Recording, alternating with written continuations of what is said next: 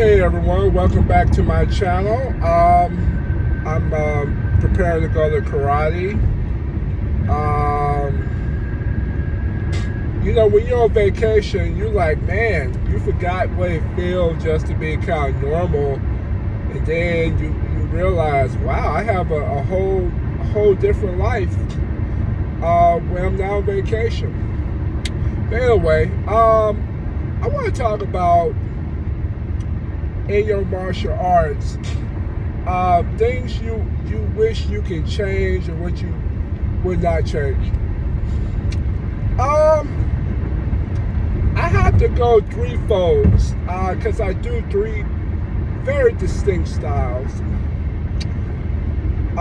First thing first, in karate, I love the discipline and I love the respect for order. And I'm very much about that in my personal life. I like order and honor. Order and honor. I love the kind of samurai mindset without, being a samurai. Definitely don't want to kill myself to a violent death, a glorified death. But I like the mindset of standing for things. That's why when I watch Marvel movies, it's so emotional to me because they stand up for what's good despite of.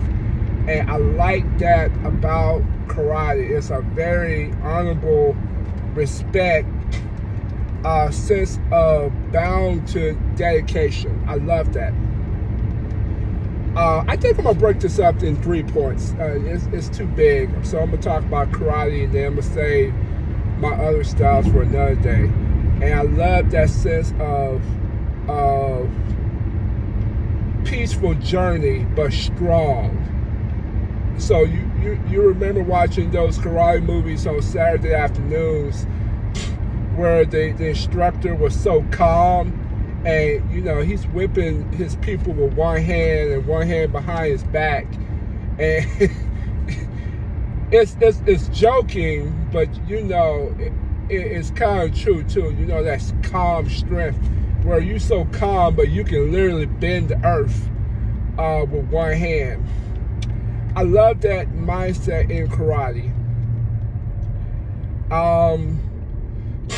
Things I would change in karate, I wish they would loosen up on certain things. Like, I trained in a style where if you were late, they took it very personal, like, oh, you need to set aside and meditate on the ground for 5 minutes because you're late. I'm like, dog, I'm an American, I got kids, I'm a grown man, and I pay tuition for this stuff.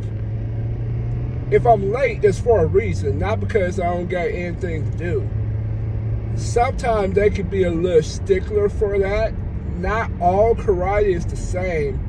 My Shotokan karate is not that way. It's like, hey, things happen, come on in. But I have done other forms of karate where they were really kind of strict on time. I've done Muay Thai class, they were really strict, and Brazilian Jiu-Jitsu class, they were really strict on time. And it was because of the teacher. So sometimes the teachers can, take it a little too far, but I understand it's their discipline, and they take great passion about what they dedicate their life to. So I understand that, but sometimes life happens. I wish karate would be more open to suggestions, and if something could be done better, they try to do better. I have talked to my sensei that left a other style because they challenge a way they've been doing something for tens and decades of years. And when he challenged it, they was like, there's something wrong with you. So sometimes in Eastern traditional karate, they could be very stuck in their ways. And this is this is how it's done, and it's been done for 150 years. Okay, but we're not in Okinawa, Japan. You know, we live here in America, and that's the area I wish more karate would be open to suggestions. Like, for instance, I've been saying for years that karate needs more of a ground game. It should be a ground, really, karate should have classes in their curriculum that is jiu-jitsu, ground fighting. I'm going to let you into a little secret. Because Brazilian jiu-jitsu is so popular, Japanese martial artists been doing jiu-jitsu for hundreds of years.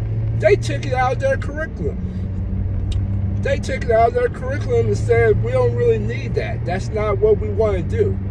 And then the Gracies took it and blew it up and made it to what it is today, or helped make it what it is today. But Japanese jiu-jitsu, all these straight arm bars and guillotine chokes, they've been doing this for years. You don't forget, most karate comes from time of war. It was used in war. And when the war was over, they just implemented into kata. And really, a lot of times, the kata was a way to remember and to hide it from the emperors because they thought it was a threat. So, you know, that I hope that karate would put that back into it, or there's a movement to go back into it. I'm not saying to master it, but at least know how to defend from it and to do simple takedowns and different things and simple moves and chokes. I have done literally submission chokes in jiu-jitsu based upon karate kata, and they didn't even know. So that's one area. I have other areas, but I'm not going to bore you. But just a little bit of open-mindedness and add other styles. Not take away from what you've done, but maybe alter it based upon the times and not be stuck in one way for hundreds of years. So that's just my beef on karate. So keep training, and we'll do more series on my other styles and what I think they should change.